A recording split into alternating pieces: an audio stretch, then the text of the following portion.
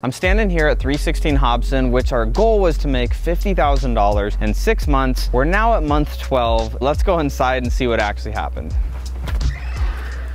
So let's go ahead and take a look at the house and hear why we're currently at month 12 when we were supposed to be done 6 months ago. So we bought this property for $265,000. We estimated that we were gonna end up spending about $70,000 in renovating it, and we were hoping to be able to sell it for about $450,000 to $460,000. So there was obviously gonna be enough room in there for a pretty healthy profit, but unfortunately, we are now about $165,000 into this property between renovations and holding costs and the cost of the money just to hold on to the property.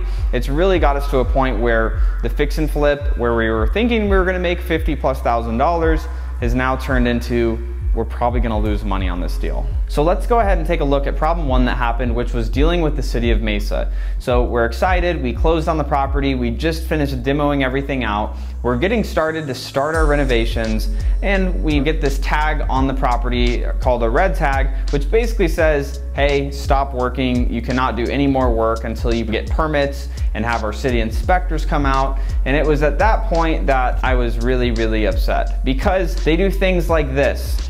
We're standing in a bedroom and we have our hot water heater in a bedroom. Now, why is this? I really don't know. I don't think a hot water heater belongs in a bedroom. I think that belongs more so in like a garage or somewhere outside the property. But due to the city of Mesa getting involved in this project, they get to dictate what some of the things have to come out like when we finish the project, which one of those things was, okay, we want the hot water heaters inside the property. And actually, in the plans you submitted, we want the hot water heater to be in the bedroom.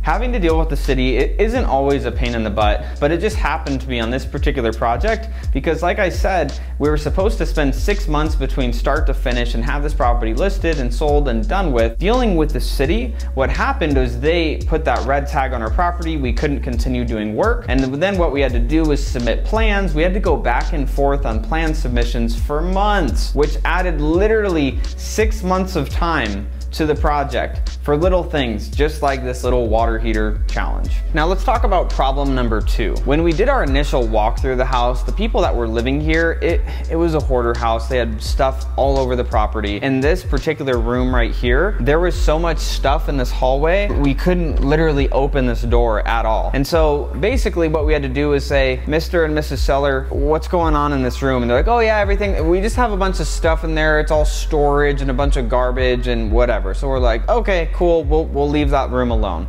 Well, what it looks like now versus what it looked like then was significantly different. What we found was another surprise once we got into the property. Once we were able to open that door, get into this room and see what was going on, it was actually on fire at some point. So they were just withholding that this room had caught on fire. And so what happens at that stage? Well, the city had other requirements as well. So not only did the city have things that they wanted us to fix with the other bedroom, which was putting the hot water heater in there, they also, because this room had been caught on fire, literally, everything was kind of melted in this room, we had to follow all of these other procedures to make sure that everything was repaired the right way, which of course we were going to do anyways, but they just add, you know, a little bit of extra red tape and politics to it, so it took a little bit longer than it should have. So here we are, 12 months into this project, and now we have a choice of what are we gonna do with it?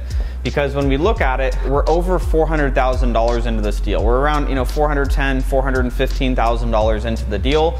And we're expecting to be able to list the property for $450,000. So if you do the math with, you know, closing costs that we'd have to list this with an agent, we'd have to pay some of the buyer's closing costs, all of those costs inclusive within this deal, we're gonna be set to lose money on this. And we're still not done. There's still some landscaping work that's being done that's gonna be another $10,000. So without even being completely done spending money on this project, the other thing that's happened is if you haven't been living under a rock, you'll notice that interest rates have been going up. People are talking about it's harder to qualify to buy a home.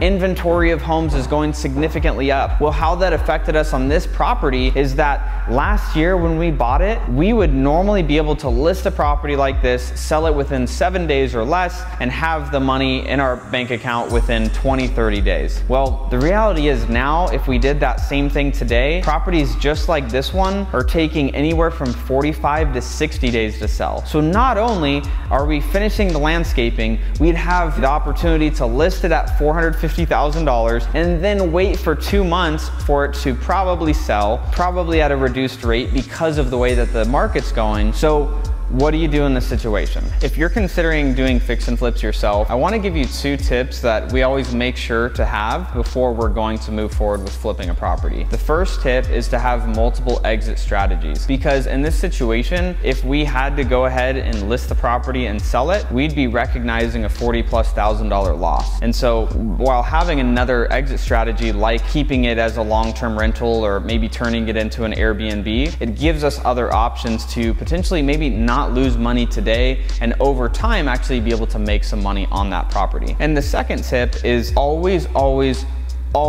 have a buffer on your budget. This is a special case because we had a special situation with the city, but typically what we'll do is anytime we come up with our complete budget for a project, including renovations and holding costs, we'll typically add upwards of 15% to the buffer. So if we think we're gonna spend all in 100 grand on a property, I'm going to assume we're gonna spend 115,000. So that best case scenario, we only spend 100, we make another $15,000 on the deal. Worst case scenario, that $15,000 extra buffer still put us in a position to be profitable on the deal. So what do?